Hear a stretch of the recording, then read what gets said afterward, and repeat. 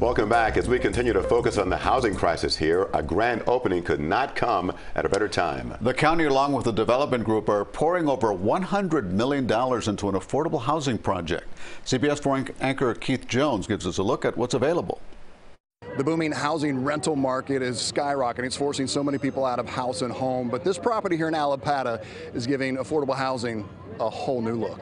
Walk into the newly constructed Barisas del Este building on 18th Avenue in Allapattah, and you quickly realize this isn't your typical Section 8 housing. You can call it high-end affordable housing. We're always going to build our projects with the same level of finishes, with the same interior design touches, with the same commitment to the arts. And if you see, we have a lot of artwork throughout the building. The lobby littered with artwork and modern design. It's important to Albert Milo and his team at Related Urban Development to give those who can't afford high-end living the luxuries of how the proverbial other half live, especially in a housing crisis of supply and demand. It's important to make sure that we continually have incentives and initiatives to increase the supply, because unless you do that, rents are going to continue to climb. Barisas del Este is located on the same property as the 3 Round Towers project, which was built way back in 1970.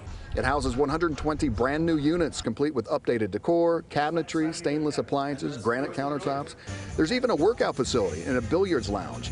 And impressed County Commissioner Keon Hardeman received a tour. Meanwhile, at a celebration of the 3 Round Towers project, Mayor Daniella Levine Cava, who's worked her entire career to provide affordable housing, says it's about time. That gives us hope and courage that we truly can surmount the challenges and make sure that we live in a place where people can afford to live, right?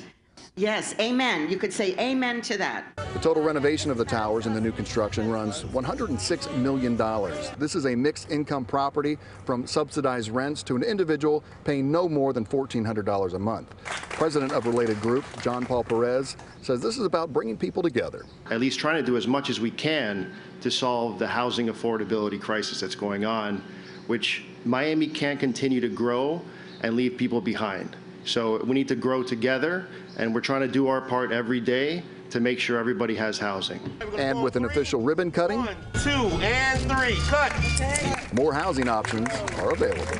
But this property isn't done being developed. Currently, Tower B is under renovations, and then there's a new construction project here on the north end of the property. That's brand new, going to have a couple hundred units there. Then another property, it broke ground a couple of weeks ago on the other side of the property. In totality, there will be 900 units. Anybody making anywhere from welfare up to $56,000 as an individual is eligible.